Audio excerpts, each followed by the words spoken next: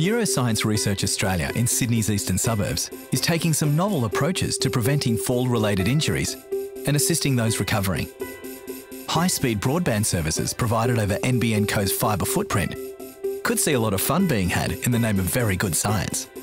What our researchers have done is to use gaming technologies to engage the brain and the area of the brain that controls the muscles.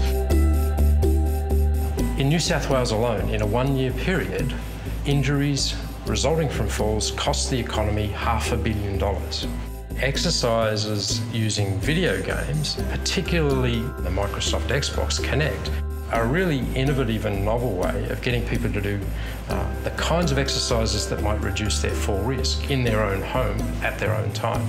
So a fall prevention expert who's here in Sydney could in real time work with a whole range of older adults who are living in regional Australia. We can watch people's performance over time, see how their scores change in the video game, and that might be an indication of how much at risk for a fall they are.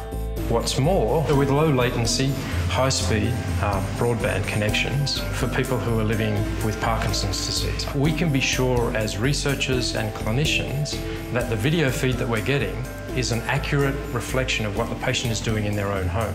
So when we see that, we know that it's not the video feed that's doing that, it's the patient that's doing that.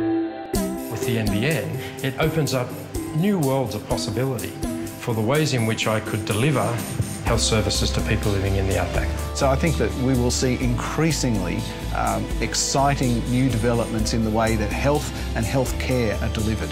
NBN-connected telehealth technologies are a vital next step in being able to build a better health service.